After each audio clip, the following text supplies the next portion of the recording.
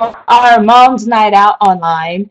And as always, I am so amazingly grateful to have this time with you and to be here together. My name is Susan C. And tonight we are going to be talking about 10 ways that I have found, 10 tips that I have found to becoming a better listener. For us to be able, as moms, to be able to connect with our kids, to be able to create a connection where they feel heard by us. Last month, we talked about communication, where we talked about the things that we say to them and when we say them and how we choose to say them. But this month, I feel like our topic is even more important because talking has got to be one of the worst forms of communication that is available. And what do I mean by that? Think about how many times you have said something and think about how many times people have actually heard what it is you said. Think about how many times you try to communicate a message and you have done your utmost and your best to be clear, to be simplistic, to be on top of things, to be exact, and still you find yourself misunderstood, directions not followed, people creating their own meaning of what it is that you said, and things still not happening in the way that you tried your best to get done. Can you guys relate to that? So I say that talking has got to be one of the worst forms of communication because it just is there's so much that's a part of communication. And we try to rely so heavily on the kids and tell our kids and tell our kids. But if we realize that I have a statistic here actually, and if you see me look down, it's because I've got all my notes. And usually you guys don't see me. But it says between 25 and 50% of what we hear, we don't remember. That means on the low side, we've got, what is that? The high side, 75% of what's said, someone didn't even hear. And then on the other end, we're looking at 50% of what we say they actually hear. So you can imagine, out of all the things you may try to tell your kids in a day, all of the things you want to communicate to them, the messages you want to send to them, that there's between 50 and 75% of what you said they will not even remember. That makes talking really hard. But for those of you who don't know who I am, and there's likely be a lot of those watching the recording, my name is Susan C., and I want to introduce myself because I am a mentor for moms. I have a heart and a passion for seeing moms be the intentional that I believe they were designed to be. I believe it's no accident the children that they were given. I believe that their families are precious. I believe that all that they're trying to do can be a distraction sometimes from what is most important in their lives. And I want to be that voice who comes in and who reminds them that they are fully capable, fully able to do all that is needed to love their children wholly and completely and to serve their families in a way that causes their children to rise up and call them blessed. And I am honored to have that position because I understand that in this world today, to be the parent and the mother that so many of us desire to be, there's a lot of challenges. And it's illustrated so beautifully in this image because as you overcome one challenge, you face yet another. And as you overcome that challenge, you face yet another. And it can be wearying and daunting if you don't have a mentor to come beside you, if you don't build a sisterhood and a team and a friendship and connection with other women that will be with you to go through this journey with you. Now, if you see me bouncing up and down, it's because I'm still sitting on my exercise ball from last month. And I just realized that as I went to move and I started bouncing. So if you see me bouncing, that's what's happening. If you ever feel the need to desire to reach out to me, feel free. Here's my website. It's susanc.com. I'm on Facebook. You can reach out to me there. And as a matter of fact, it's my intent through Facebook to reach out to you.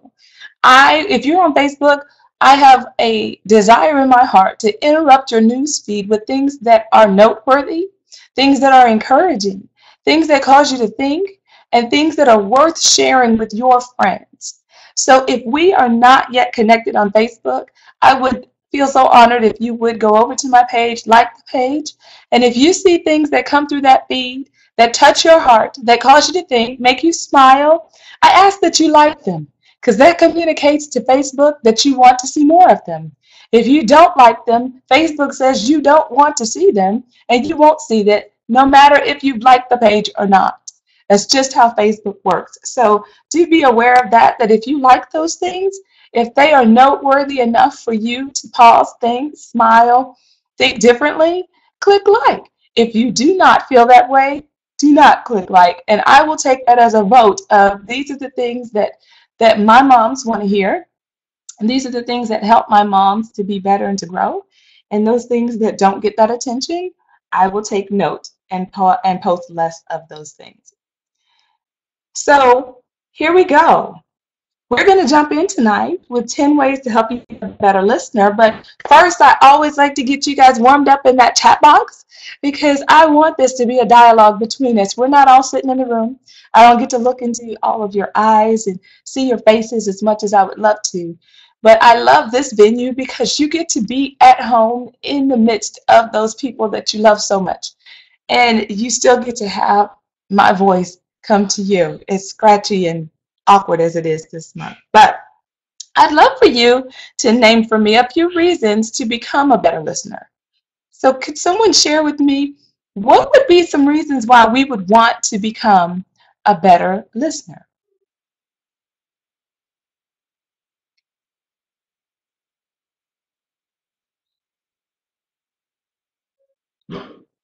I see some typing going on. I don't see any answers just yet.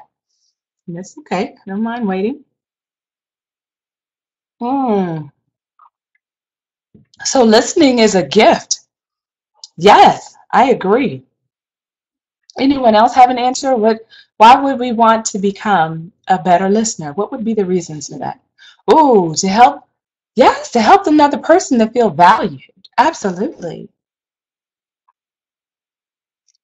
I don't see anyone else typing, so I'm going to guess that the others are probably not able to reach it. Some people use this time to eat dinner and listen, so their hands aren't free, and that's great. So we could also say that this helps someone being a good listener helps you to build relationship. It helps communicate love. It helps communicate value, as Jeanette has said, you cause the person to feel valued. It is a way for you to build connection with another person. All of those are great reasons. And I want to share with you that tonight, a lot of what I'm going to share with you is from a workshop that I attended on becoming a better listener.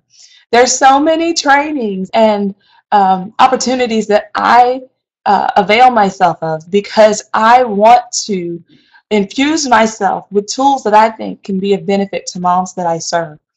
It's not unheard of for me to attend regularly trainings, workshops, seminars. I just got back from a leadership training for a full week in San Francisco, which was outstanding and out of this world. And I do that because I want to have tools and resources to share with you all. It is important to me. And a lot of what I'm going to share tonight actually came from a gentleman named Michael Krent, and he's here in Austin, and he put on a workshop about becoming a better listener. And I put this up there because I wanted you to check out his website. He has an entire business where he goes out and he interviews World War II veterans and a lot of our aged in our community to get their stories. And he chronicles them on video. And he creates video, a documentary of sorts for their family members to have oral stories of their family history and key family members of theirs and their history and stories and experiences so that they can be shared with future generations via video. Isn't that outstanding? I just love that. And so because he's dealing with a lot of the aged, he has become a master at being a listener and what it takes to really draw out people's stories, what it takes for people to open up on stories that they've never shared with anyone. Or what does it take to get someone who's resistant to speaking about themselves? Maybe they're very, very humble or very cautious. How do you get them to open up? And he created an entire workshop of teaching how to become a better listener. And I wanted to just grab those tools. I've got pages of notes here to share them with you because I thought that you would find them to be valuable. So let's get started with number one. Number one in being a better listener is preparing to listen. Right? How many times can we be found in a busy portion of our day when suddenly our children want to talk, right? Or maybe it's a time when we're not fully conscious. It's early in the morning.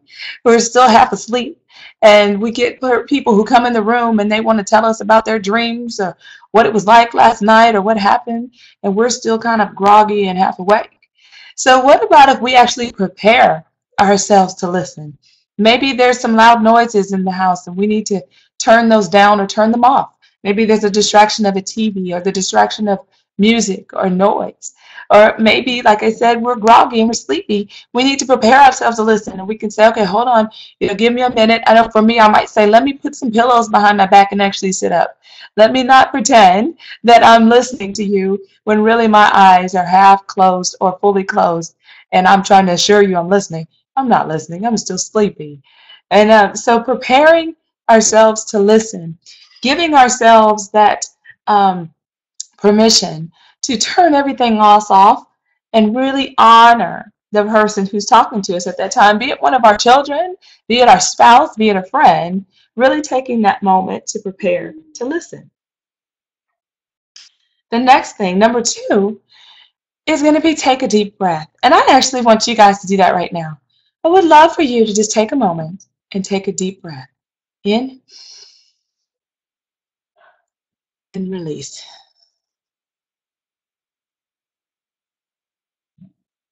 I got to tell you, I've done that a lot in this past week because it's been really a part of the leadership training that I was in.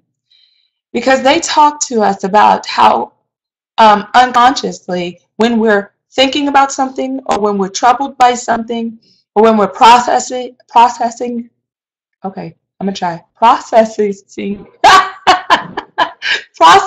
something, we are we have a tendency to stop breathing deeply. We start breathing really shallow, and we're not breathing. We're not giving our brains the oxygen to function and do well, and we're cutting off our emotions, and we don't communicate as well. And how important it is for us to take a deep breath. So I really want us, as we become better listeners, to learn to take a deep breath and then choose. Notice I said choose to be fully present. Attempting to multitask, attempting to do multiple things at the same time as we call ourselves listening is actually a choice. And it's a choice that can create or communicate things other than what we really want. It can create a situation where people feel that we're communicating they're not valuable, what they have to say is not that important, that they're not interested in, that we're not interested in connecting with them. But if we would take a deep breath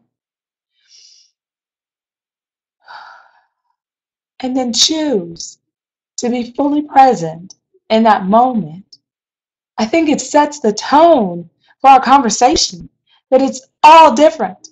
It's a tone that communicates, I'm with you right now. What you have to say is important to me. No matter how brief it is or how long it is, I want to hear it and take it in, and everything else that I'm doing can wait as I give you my full attention. How many of us would value that if the people that we love and care about would do that for us? If they would take a deep breath and choose to be fully present with us when we're talking. Can you imagine what that would feel like? And just imagine being able to create that for your children. Yes, Jeanette, deep breath is also less painful than biting your tongue. Yes, it absolutely is. And I have found it to diffuse my anger and keep me from going into sarcasm so often, because that deep breath actually caused me to hesitate in being so quick to speak, so quick at the tongue that I end up lashing out. I end up saying things that I go, oh, I didn't really mean that, and try to laugh it off as if they didn't already hear it or already feel the pain of those words. So absolutely. I have a little statement here that says we are always taking in information, but not always actively listening. So we can't not be taking in information. Even when we're sleeping, we're being influenced by the noises that are around us. That's why I really caution moms about going to sleep with the TV on and the things that they're hearing, even while they're asleep. Their subconscious is taking those things in. And if you're like me and you have sensitivity in that area, what I'm listening to when I'm sleeping will actually affect the dreams that I have. And I can have some pretty vivid and horrific dreams if I have not been mindful that I went to sleep before my husband and he decides to watch one of his bang bang shoot 'em up, toss people from buildings kind of a movie, that I end up having dreams where people have fallen. And I mean, it's just crazy. I wake up and I go, dang it, I went to sleep again with you with one of those movies on. But it's very real. So imagine if you go to sleep with that news on, or you go to sleep with movies, or you go to sleep with anything that has um, messages that are not pure, that are not true, that are not encouraging, that are not building you up. Your subconscious is processing all those things. But even more so throughout the day. Sometimes people like to leave the news on in the background during the day. Maybe the TV is on or talk radio is on, and there's this constant conversation going on. Your mind is taking in all of that information, even if you're not actively listening. But what I'm really proposing that we learn to do is to be better active listeners with our children, with our families, with the people we love. But we choose into those conversations. All right, number 3. Okay, this is going to be one that I'm desperately working on, and that is don't interrupt. Oh my gracious. How many times do my children come to me and I feel like I already know what they're about to say, and I can see it on your face. I can see the request coming for stuff I've already said no to. I can already know what you're gonna tell me. Like I just do, cut it off, cut it off, cut it off, cut it off. Right? And yes, Tracy, we can do that with our husbands as well. Yes. I know my husband can start to share something about his day, and it so reminds me of something that happened in my day, and boom, I'm off of my story. And after I've been talking for a while, I go, uh-oh, I think you were actually trying to tell me something. I'm so sorry. And if I don't catch it quick enough, sometimes he will actually forget whatever it was he was trying to say. And I miss that moment. Anybody else's husband like that? But like if you miss the moment, it's like the moment is gone. Like you won't hear that story until weeks later when he's talking to a friend or talking to a family member, and he starts telling them about what happened in his life and his day. And then you're like, wait, what? How come you never told me that? Well, it's likely for me one of those times when I cut off his whole share because I got excited about my share and I missed my moment. But it can equally be the same with my children, that they start to tell me something that I'm maybe already heard from another child, or I can anticipate what they're trying to say, excuse me, and I end up interrupting them. And once again, what does that communicate to them? That what they have to say is not that important, that I don't value what they have to say, that I have a better way of telling their very own stories. All of those messages, none of which I want to communicate. Yes. Yes, Jeanette, that like the whole interruption thing could be another opportunity to do what, ladies? Take a deep breath. Oh, that's so good, Susan. Never miss a good opportunity to remain silent. Yes. All right, ladies, we're going to jump on in here to number 4. Keep your comments and your advice to a minimum. Come on. I think we already know how we feel. Okay, let me speak for me again. When I share something with my husband and he launches into solution mode, I have a solution. Susan, this is what you should do, and you should do it like this, and this is what I think, da da da da da. And I just shut down. I almost go into like a 2-year-old mode where I'm like, I didn't come to you for that advice. I didn't come for you to tell me what I need to do.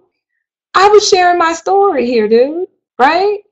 But how much do our kids maybe feel that way when we come to them, they sharing with us, and we start in with our comments? Oh, you're having problems with that little girl at the playground? I never really liked that little girl. Hold on, time out. Like, our kids weren't asking us for that. They were sharing their issue and their story. Oh, well, I wouldn't let any kid do that. That's just not okay. And you know what you should do. You should really handle this. This is how you should handle it. The next time they come in there and we launch into a whole lesson, I'm really speaking for me. If it fits you, the great thing is I can't hear you anyway. So if you're saying yes to the computer, uh, I can't hear you. So we don't know that it's also you. We just think this is Susan has major issues and she's sharing them. But I launch into a whole lesson about it, man. And if I get really in the groove, then I'll throw a scripture in there and I'll get to preaching. And I have long since left their share, right? They are no longer sharing. This has become my platform, my soapbox.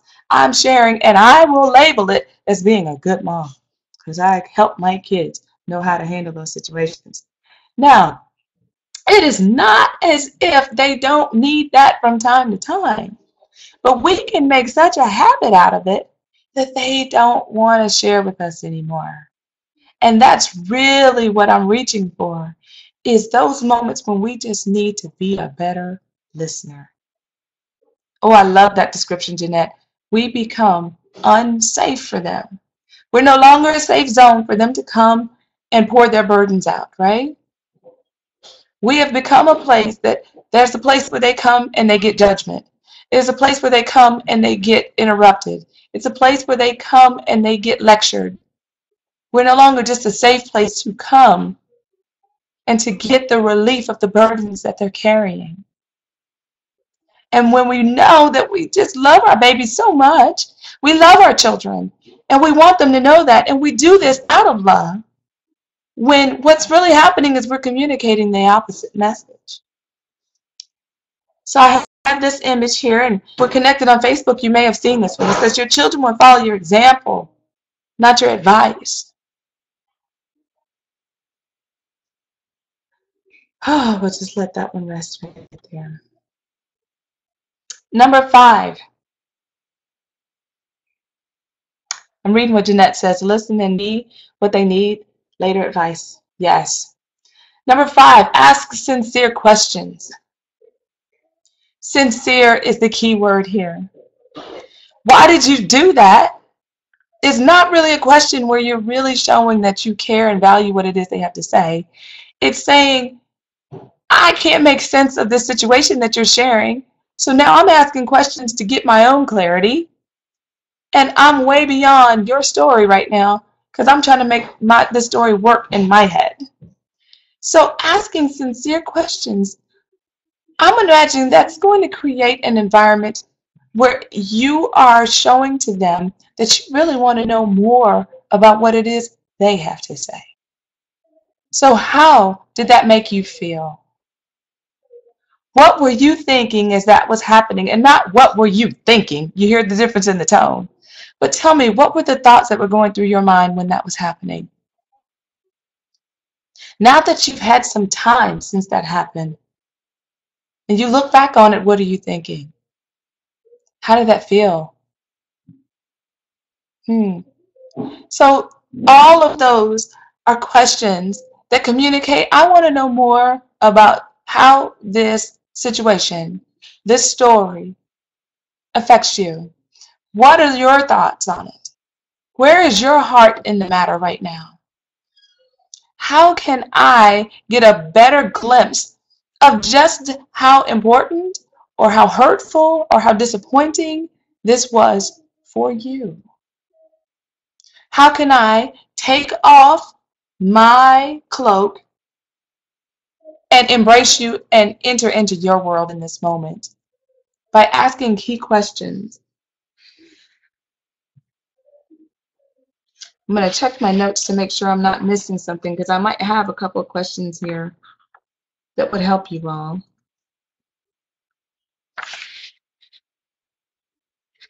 Yeah. Nope, we're still on task. We're doing great. So asking sincere questions.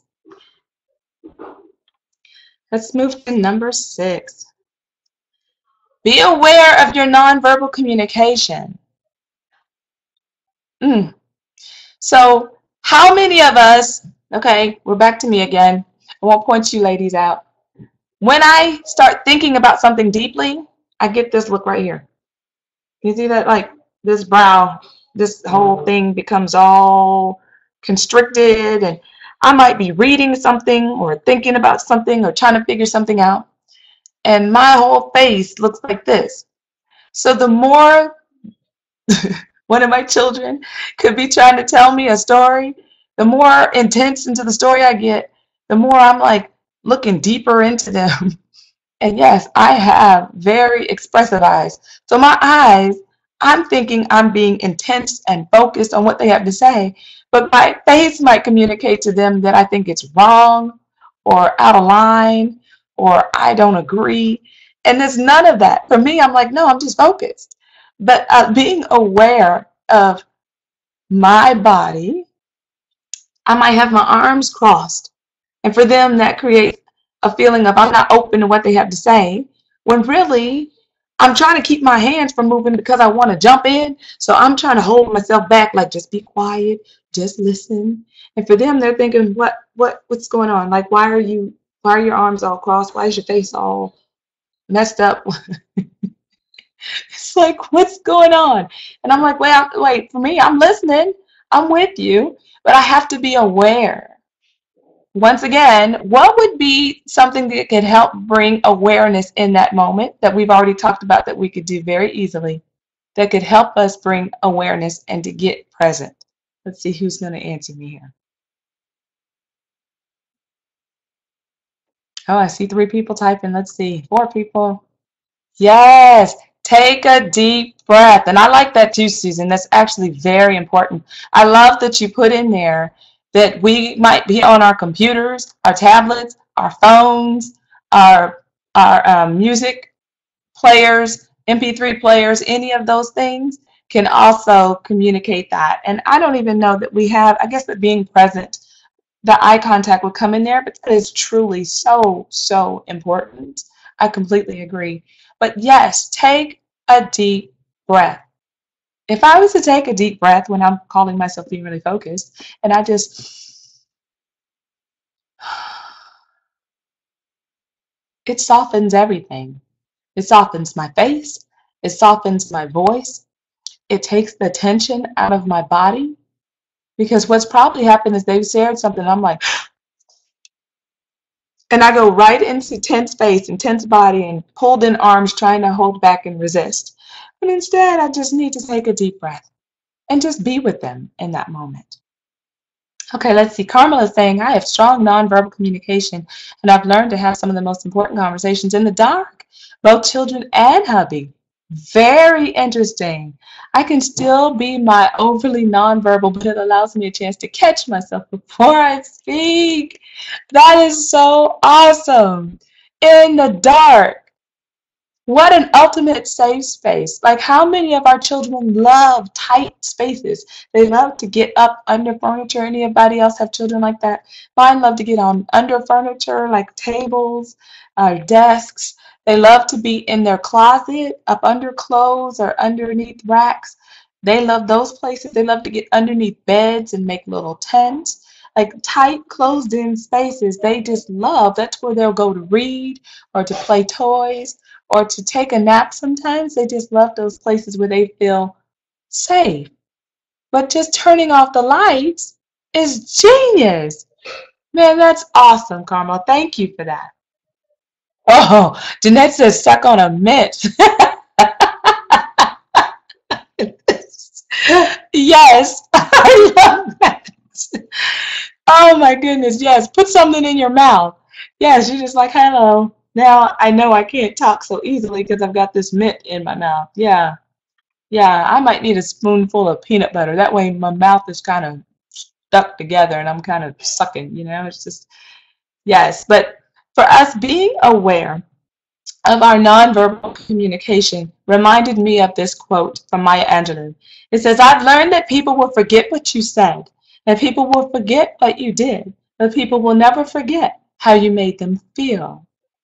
So if we know that speech is one of the poorest forms of communication, and we know that people will forget anywhere from 50 to 75% of what we said, then we know how important it is that we have our nonverbal communication, communicating the message that we want them to feel from our heart.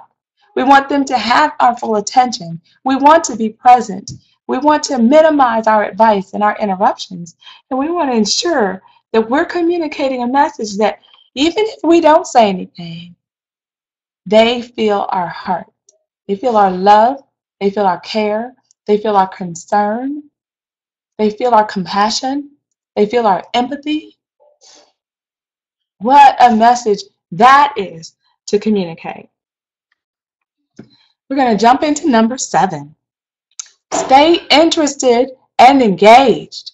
Okay, this one can be really tricky for me because I've got some real storytellers in my household. And sometimes the stories tend to grow with all the things that are happening around them. Suddenly, whatever is in their story, they start talking about as their sister walks by. And then my sister walked into the room in my dream, and she had a book.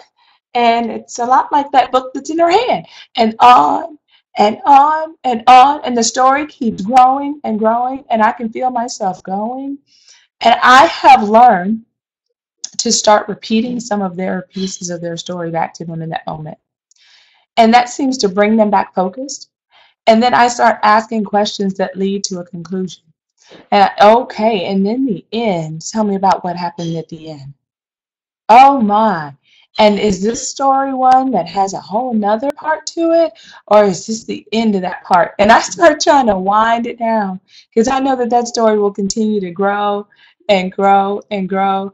And it's just really, okay, we need to bring this to a close, a close, a close. Because I can't. I cannot stay with you in this. But I have a tip for you. So if you have that challenge, where did my tip go? Did it run away from me? No, here it is. Okay, tip. So if you find it particularly difficult to concentrate on what someone is saying, try repeating their words mentally as they say them. So now this might work better with your husband if he's having a particular day where he's verbose and he's sharing a story. You might mentally try repeating some of the things he said to reinforce the message so that when you do enter into conversation with him, you're right on track and your mind hasn't wandered off to something. So for me, this looks like when my husband gets on a roll and he wants to start talking about financial reports. Maybe he wants to jump into what's happening in the stock market or what's happening with different real estate and percentages and return on investment rates and all of these cap rates that he wants to talk about. And honey, my brain goes snooze. Okay, it's like I don't find this interesting.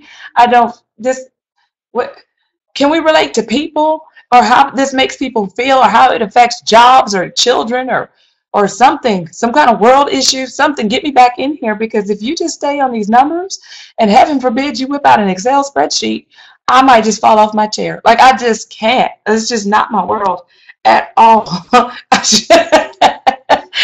It's just so I will find myself repeating some of those things mentally with him to go, okay, he was interested in this particular piece of real estate and it had this ROI. So that when I do open my mouth to connect with him, because I'm not saying become a wall, right? Where they're just talking and your head is just, I don't want that. That's not communication. But it is giving someone the floor and giving them a moment to have their say, right? But you don't want to lose your mind because you're zoning out and going off, looking over their head and then noticing how you want to change those kitchen cabinets or how you really should update those family pictures or whatever else might come to mind. So mentally repeating some of the things so that you can hang your hat on some of the information that was just shared by your child or your husband or whomever, and then you can jump back into the conversation and still be with, right? Okay, I'm trying to see what I'm missing here because you ladies are jumping in. I love it.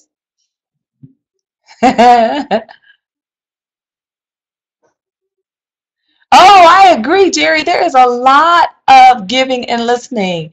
And what is it that we're truly giving when we're listening? Seriously. What is it that we're really giving when we're listening? Love. I completely agree. I completely agree. What is it that makes our prayers safe with the Father? Is we know He hears us. We know that He hears us with ears of compassion, of love, of gentleness, of acceptance. And that's the same gift that we give to others when we listen to them. But it's the same gifts that we withhold when we're not good listeners. And that's the part that's an ouch to the gut. That we're not showing compassion to people. That we're not showing love or acceptance, empathy or compassion. The better listener we are, the more we get to communicate the message of love.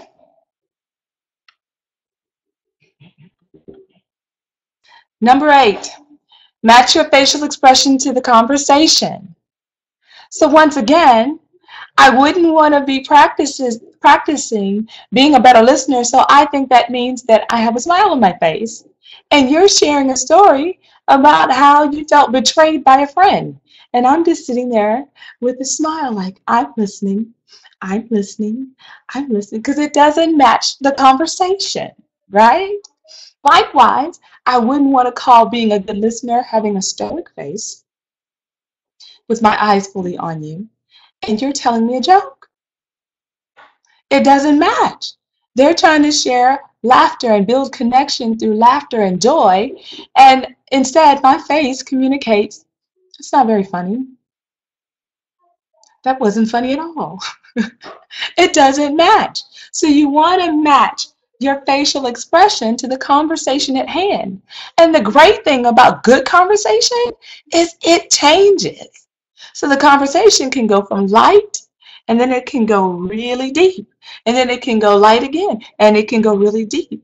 And you want to have your face match the way the conversation is going. And that's going to require you to be a better and better listener to catch when that conversation is making those shifts. Because you could still be the smiling and then go, oh, oh, oh. No, they were serious. They meant that one. And you have to, oh, I better shift it. I better change the emotion here. I better match what's happening right before my eyes. Because we just took a turn around a corner and we got serious real quick. Anybody had a situation like that where you're thinking this is lighthearted and you realize, oh my, oh my. Now that was a serious heart moment right there. They just shared something that was a real fear. They weren't jokingly afraid of that. That was a real fear. Or that was a real concern. Or that was a real hurt. Or that was a real disappointment. So we want to be very aware. Oh, thank you, Susan. I'm not out there alone where I'm laughing and then I go, oh my goodness, that was serious. Yes, we want to have our facial expression match the conversation. Are you ladies finding these helpful? I really enjoyed this workshop. I thought it was so good, and we're getting down to the last 2 tips, and I'm hoping that you ladies are finding these to be just great tips for you as you're working with your kids. Wonderful. Great, Tracy. I'm glad to hear that. Okay, number 9. Repeat what they say to ensure that you heard it correctly. So this is such a huge thing with my children especially, but I should say with anybody. Because when someone repeats what you said, especially when their heart is to ensure they heard you correctly, you know they're with you. Because see, we can fake that we're listening with the uh-huh, mm-hmm, yep, you bet. Yeah, mm-hmm, I get it. That's true. Right? We can just be nodding and a mm-hmm and a yep, and we don't have a clue what they said, especially if you're dealing with a little kid who's just learning to talk and they've got like this language of their own, and you just, mm-hmm, yeah, and you're looking at family members like, what are they saying? And nobody seems to know what's happening, and you're just nodding. You have not the clue, right? Yeah, they have not a clue. Yes, we understand that that can be a saying, that can be a season. But the truth is, we want to ensure the person who's speaking to us that we're with you. And it just looks like repeating what they said. So you said that she came in the room and She didn't acknowledge you at all. And then they can go, yeah, can you believe that? We've been best of friends. And she came in the room and she didn't even acknowledge that I was there. And I was so hurt. You just communicated, I hear you in that. You didn't attach any judgment, any advice, any other communication with no comments to it. You just repeated what they said and allowed them to go deeper. And I get so excited. And when you say that to them, it helps the person who said it to process it even deeper, and they get in touch with their emotion behind it. Because sometimes when we're telling something for the first time, we're really sharing the facts. We're sharing a little bit of emotion, but it's mostly about facts just to bring the listener up to speed about what happened.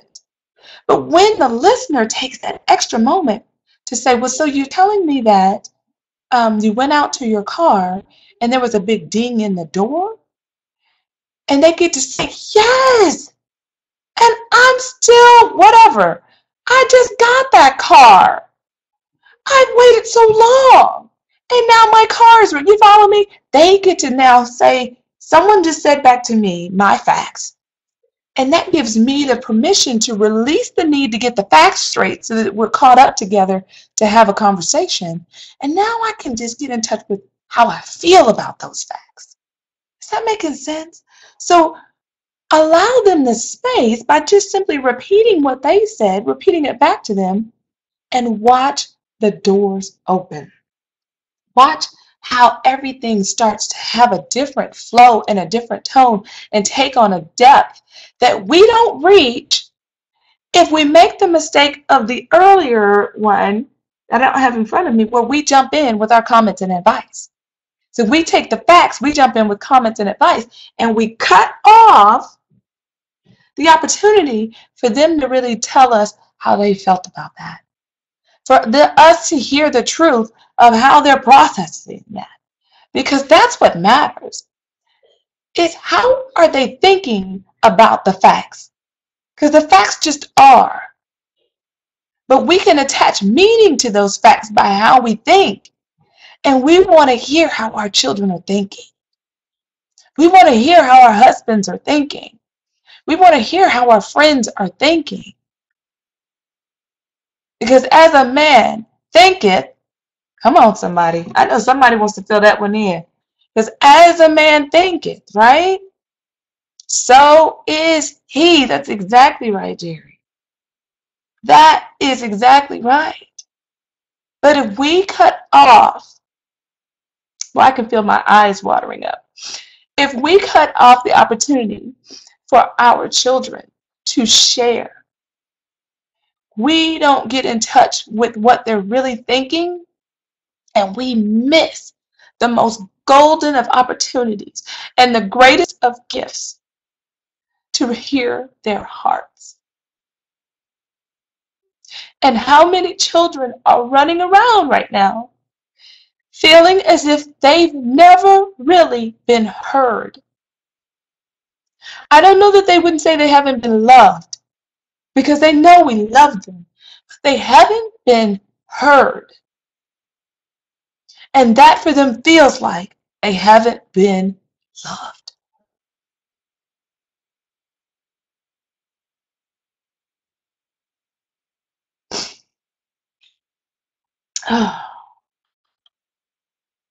Number 10, be yourself.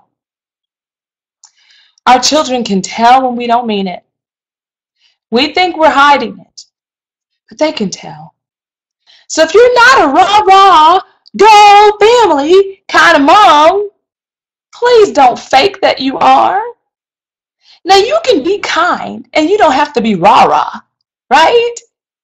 They're not the same thing. Being rah-rah is not the same thing as being kind or being gentle or being patient or being attentive or smiling and making your face pleasant. It doesn't have to be rah-rah, overly cheesy grin.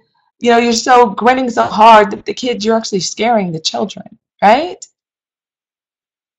But you got to be yourself, because they know you and they love you. What they're asking for you to do is to love them and accept them. So you don't have to be what you think is the definition of a good mom. And a good mom would be very encouraging and syrupy sweet all the time. Yeah, if I went out there and did that, my kids would be like, what is wrong with you? Like, what is that? That's not you. I could try it, but they'd go, that is not you. But they can also sense when we disagree with what they're saying and we try to say, no, I'm okay. I'm okay that you believe that. I'm okay that you believe that. They can tell. You can still say, I don't agree with the conclusion you've come to. I don't agree with the choices that you made. But I want you to know this. I love you anyway. I'm okay with letting you know that I don't share the same opinion, not change my opinion of you. So you hear the difference? I'm not asking you to completely agree with your children. I'm not asking you to become mute on issues where you clearly see that there's a right and a wrong. But there's a difference between the action, the decision, the situation, the circumstances being wrong and making your children wrong.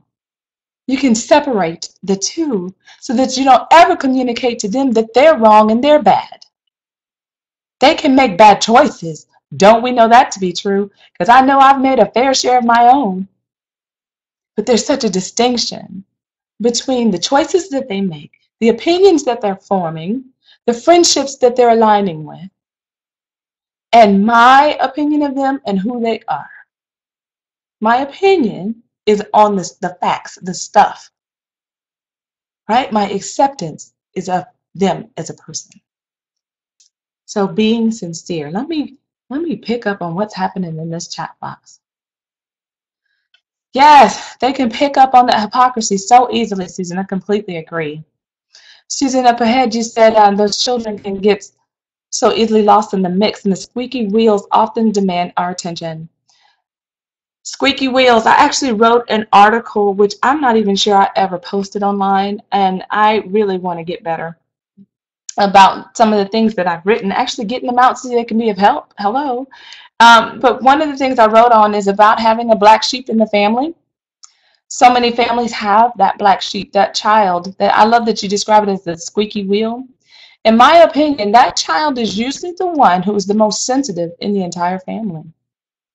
And they're so sensitive to the hypocrisy. They're so sensitive to the anger. They're so sensitive to the conflict, the drama, the issues in the home, that the only way they know to deal with and process those is through unhealthy choices, either in friends or in drugs or in alcohol or in music or in sex or some other difficult, harmful, hurtful behavior. They don't know what to do with that. Other children in the family can ignore it or avoid it or wall themselves off from it.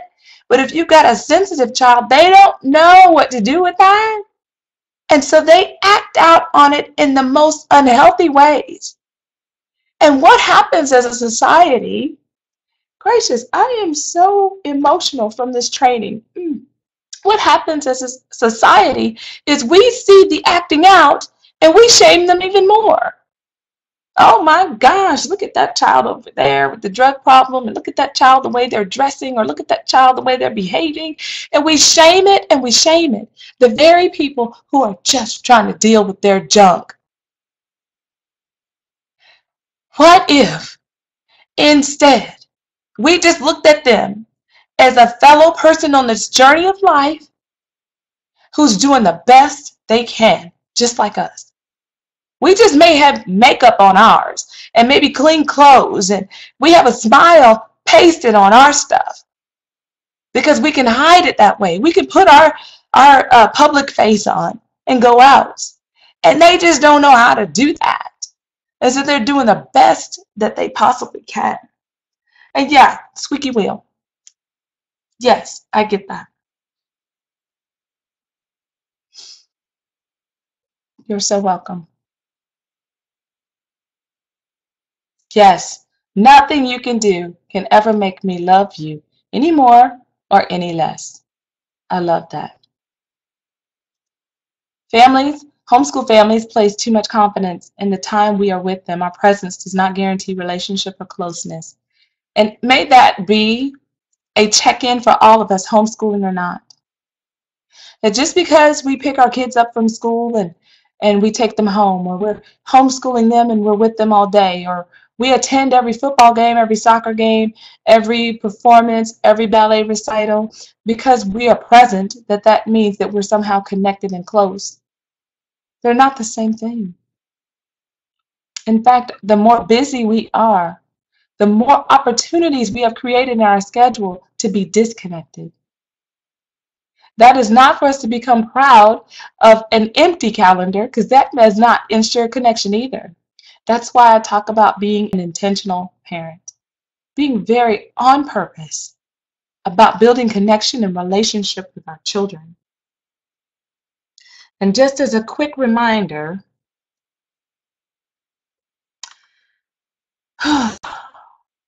it's in your heart, not the dictionary, that gives meaning to your words. From Matthew 12:34 in the Message version.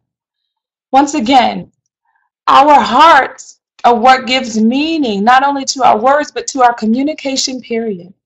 So may our listening communicate a message from our hearts of love, of acceptance, of compassion for our children, for our husbands, for our friends, for anyone that we are in conversation with. May they know that when they look into our eyes, they are loved. Ladies, that's all I wanted to share. If you have any questions or comments, I am open for that right now.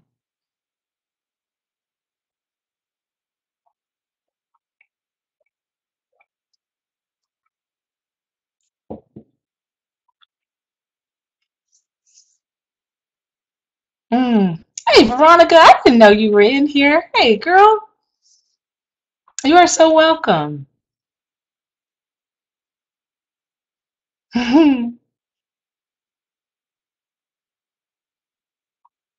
You guys can, as you're typing, also give me feedback on how did you like it with video versus picture? Did that make a difference? Did it mess up anybody's internet connection while we were here? You are so welcome, Tracy. Truly my honor. Oh, very nice. Yay, okay. So you do like the video. Love the video. Perfect. Need to be a good listener to when they are younger. So when they are teens, yes. Oh, I already have some relationship. They're not so reliant on friends. Yes. Ah, perfect. Wonderful. Wonderful. Well, you ladies truly are a gift to me to have this time each month to be able to share. Because truly, I'm taking in so much information. I need somewhere to like pour it out. And you ladies provide that for me. So thank you. The 2-year-old pout. Yes. Yes. Yes. I get the emotional, Susan, I tell you. And it's good. It's so good. Well, ladies, I have the date. Let's see, I hope I have it right. I try to double check my calendar. It's the fourth Tuesday. And if I have that right, I'll be right back here on May the 26th for another lesson. I don't know what that one will be, but I think that well, I've had some friends advise me, so I'm going to follow their advice. I don't know exactly what the topic will be, but it'll be stuff that I'm writing in my book that's supposed to be coming out this summer, The Intentional Parent. It will be coming out this summer, not supposed to. It will be coming out this summer. And so I'm going to pull some things from that, some key pieces that have been on my heart that I'd love to share. I just don't know exactly what those are. So just title it The Intentional Parent, or Intentional Parenting will be our topic next time. And we'll jump into that. I will share from there. Hopefully it will give you guys a taste and flavor for what the book is really all about and what's been on my mind. And I don't know that I have anything else. Once again, I'll put my contact info up there. There's my website. That's where the replays for all past Mom's Night Outs are up there. I mean, what do we have now? Good 6, 7 hours of past Mom's Night Outs that are available. Feel free to go watch those. Feel free to share those with friends and invite them to take part. On that website, that's where you can subscribe to make sure that you get notifications about upcoming dates. I let the email list know first, then I post it on Facebook and invite people to join in. But the email list is the main way for us to stay in contact. Um, and if you need to email me, feel free to email me, susan@susanc.com, and I'd be happy to answer any questions. If anybody wants some one-on-one time with me, I can let you know how we can get that done. But most of all, I just want you all to know that your time with your kids is short. Be intentional about it. And I'm going to check the chat box and make sure I didn't miss anything. Well, yeah, if you have some ideas on how to get more ladies here, please let me know. When they look into your eyes, they know that you love them. Oh, that's awesome, Veronica. Yes, if you guys have ideas on how to get more ladies here, I'd be happy to have them.